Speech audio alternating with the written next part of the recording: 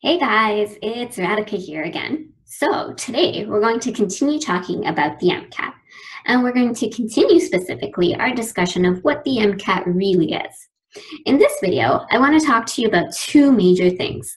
The first one being the types of passages that you can expect on the science sections of this exam.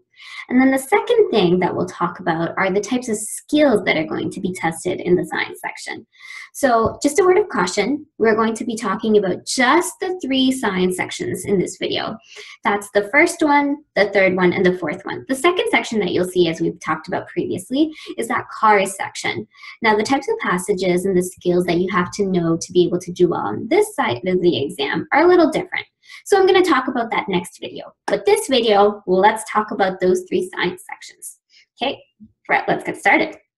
So the first thing I want to draw to your attention are the types of passages that you'll be able to see on this exam, or that you should be expecting to see on this exam. And basically, there are four types that I've shown you here. The first are what we call information passages. Now, these are the passages that will test your ability to understand and evaluate your favorite journal articles. So what you'd be expecting to see here are excerpts from recently published or previously published journal articles. Doesn't matter how old or how new they are. And they'd be presenting you with maybe some figures, maybe some tables, maybe some equations that are embedded. You don't expect to see an entire journal article, more of what we call an adapted journal article, so that it's kind of in the 500 to 600 word range that you have enough time to read. And basically, they'll be asking you a series of questions that'll test some variety of skills. We'll talk about that in the later part of this video. Okay, now the other type of passage that you can expect to see are these problem-solving passages. Problem-solving passages could be journal articles, but what they'll do is the whole point of these is to be able to test your ability to understand probable causes of and solutions to scientific problems. So they want to be able to see, are you identifying the problems that are, kind of posited by this theory? And if you are, can you posit solutions? And just a note of caution, remember, you're never going to have a situation on this exam where you're positing a theory from scratch. Remember that it is a multiple choice exam, right? So all the theory that you come up with has to be based on an answer option that's already there. You're merely selecting what is correct based on your scientific skills. Okay, now the third are these experimental and research study passages. Okay, so these are the ones that will test your rationale on the methodology, the results, the observations, the conclusions of various experiments that have been conducted. So these are kind of the ones where you'll have a hypothesis and they'll give you experiment Y and experiment Z. And based on what you're trying to test, they want to be able to see, do you have the right kind or the sound scientific skills to be able to see why methodology Y or why methodology Z is correct. Now, with the changes that happened in 2015, we are starting to see a lot more experimental and research study passages, so be aware of that. The last are these persuasive passages. Now, the persuasive passages want to test your validity of viewpoints. They want to see, do you actually have sound scientific skills, or can we really posit any theory at you and you'll just buy it? Okay, so they're trying to convince you of something, and basically your job is to say, based on my scientific knowledge, that's not correct, or hey, based on my knowledge, based on what I've studied, that does seem like a very sound theory. Okay, so that's the first half, talking about the passage types. The second half is more of these skills tested. Now, this is super important because this has actually been something that the AAMC has published. So here are the skills that will actually be presented to you, okay? There are four, and let's talk about each one of them in quite a bit of detail. Okay, the first one is what the AAMC calls the scientific reasoning and problem-solving skills. 45% of the exam will be based on this skill set. So here is where the purpose of this is you're using your knowledge to solve problems, okay? So what you're trying to do is take that knowledge that you have from studying, from the months of studying that you've done, and you're trying to perhaps explain if certain observations are correct based on some theory that has been introduced to you in a passage. Or can you make predictions? So they're actually asking you to use your scientific judgment. Or scenarios where you're making conclusions based on the observations that were given to you in a passage. So really what I'm trying to kind of focus in and emphasize on here is that this is a lot of application stuff. Knowing your scientific basics here and being able to memorize won't help you so much with this section, because what you want to know is, based on the knowledge that you've obtained, is the information that they're throwing out at you correct? So do you have sound reasoning and problem solving skills to be able to comment on, judge, evaluate, or apply principles to be able to answer questions correctly? Okay, so the way you'll be asked to show this, right, is by a few ways. So you may be asked about reasoning about scientific problems, principles, theories, and models that you've come across. You may be asked to analyze and evaluate scientific explanations and predictions. You may be asked to evaluate certain types of arguments and causes of those arguments, or predictions that those arguments could make. You may be asked to bring together various theories. So remember, you'll essentially be talking about 3 different types of sciences here: the natural sciences, the behavioral sciences, and the social sciences. So do you have the right kind of skills to bring all of those different sciences together? Can you find the relationships? Can you tie them in together? Because at the end of the day, as a practicing physician, that's what you would want to do. Furthermore, you may be asked to recognize certain scientific findings and actually challenge a theory that they've posited in a passage and say, hey, I know cell theory, and what that passage is saying makes no sense based on cell theory and the tenets that it posits. And you'd have to know cell theory extremely well in order to be able to say that.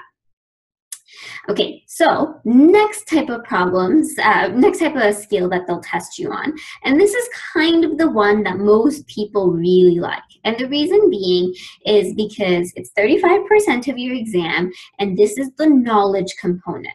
So we call this section the knowledge of scientific concepts and principles.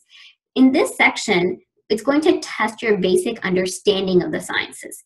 Here, you will be asked to recognize, recall, define certain terms in each of those sciences: the natural, the behavioral, and the social sciences. So this is not the applicational component so much, but just the knowledge component, okay? Here, you will be asked to show that you understand scientific concepts and principles by recognizing which ones are correct scientific principles. So they may give you a bunch of opposing theories, and you have to say, all right, based on my knowledge, I know that this one is correct. Or you may be asked to identify relationships between closely related concepts or representations of a concept. Furthermore, you may be asked to identify examples of true observations based on your knowledge, or even using mathematical equations to be able to solve problems correctly. Okay, so 35% is this section, and it's the knowledge section of the MCAT. Okay, now the third category values 10% of the total number of the science questions. And it's called reasoning about the design and execution of research. Now, a lot of students like this section too. So what this skill kind of tests you on is, can you do sound science? And the key word there being do sound science, okay? Yes, everyone can do bad science, but can you do science that makes sense, that abides by the scientific community's rules, that is actually validated, it's legitimate science? So it's evaluating the importance of methodology, basically. Okay, so what you'll be presented with in this case is how are past theories and observations important in devising current theories, hypotheses, experiments? Can you make certain types of inferences based on the knowledge that you have about research design? How do scientists manipulate and control certain variables? What makes research bad? Because in order to be able to conduct good research, you ought to know what makes bad research. Okay, so you'll be asked to share your knowledge of scientific design, of research design and methodology based on the following few things. Can you identify the role of theory in past findings and observations? Can you identify good testable questions, right? As we know, not every question is testable. Not every hypothesis is a good hypothesis. Can you figure out which ones the good ones are versus the bad ones? Can you distinguish between samples and populations and between results that do support generalizations versus ones that do not? Okay, so you have to know a little bit of statistics to be able to do well on this scale. Can you identify relationships amongst the variables in the study? And this one is so key. They want to see, can you link everything together? What's the dependent variable? What's the independent variable? Is there a confounding variable? And this is kind of applicational in the sense that having scientific knowledge is only going to help you so much. You have to be able to understand that passage and be able to comment based on the definitions you know about a confounding variable or a dependent variable and say, yep, one of those exists in this study, and therefore the conclusions I can draw are that these observations are probably not good observations. Can you reason about the appropriateness, the precision, the accuracy, the validity of the tools that have been used? And can you reason about features of this research? Can you suggest relationships or associations between variables? Do you know the difference between causal relationships? What about correlational ones? And then they'll also ask you about ethical issues, if any, in this section. Okay, because ethics is concerned with a lot of research design. Now, the last is what most students don't like, unfortunately. It's the data-based and statistical reasoning skills section. This is also worth 10%. And basically it says, hey, can you do sound science because you know the right statistical principles and you know the right kind of math and data that need to be utilized? So what they're going to do is ask you to interpret a series of results or statistics or tables or data that they've collected. And they'll ask you about things like, what is the central tendency? What kind of dispersion is it that you see here? Do you know what uncertainty is? Can you draw relationships between the variables? So how they'll actually test you on this more specifically is you're going to be asked to use, analyze, and interpret data in the form of figures, in the form of tables, in the form of graphs. Furthermore, you'll be analyzing things like mean, median, and mode, which are measures of central tendency, and you'll have to know things like dispersion. What is the interquartile range? What is range? What is standard deviation? Do you know about systematic and random error? Can you talk about statistical significance and what it means for a study? And can you comment on that a little further? You're going to be using data to explain certain types of relationships. Do you know the difference between what is a causational relationship versus what is a correlation? Can you figure out what kind of real-world implications some sort of data has?